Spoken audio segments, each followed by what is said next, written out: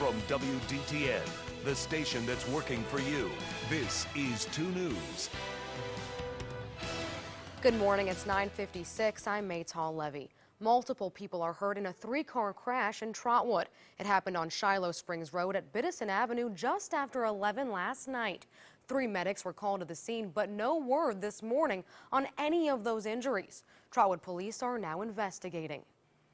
Firefighters are calling a fire in a vacant home suspicious. Crews were called to the 2800 block of Elkhart Road in Harrison Township at 1:45 this morning.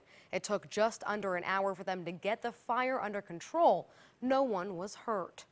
And it might be another beautiful day in the books. Here's meteorologist Jamie Jarosik with your Storm Team 2 forecast. The temperatures have been running above normal this morning. That'll continue through the afternoon. Right now we're sitting in the low 60s in a lot of the area. We do have more clouds around this morning. That'll be the case through the day as well. It's also going to be breezy. That south wind coming in around 16 miles per hour will continue.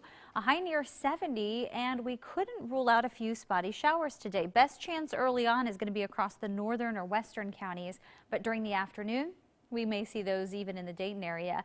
Showers spread area-wide overnight. We're going to drop to 57, and it looks like a rainy day Thursday. Periods of rain with a high of 66 and still kind of breezy. Your Storm Team 2 7-day forecast. High pressure builds in Friday, dries us out, cools us down a little bit, and then a front lifts back north over the weekend, increasing the rain chances, but temperatures will also come back up into the mid and upper 60s. Great news. Thanks, Jamie. We're tracking today's stories as they develop. Stay with 2 News and WDTN.com for live updates. We'll see you again in about 25 minutes.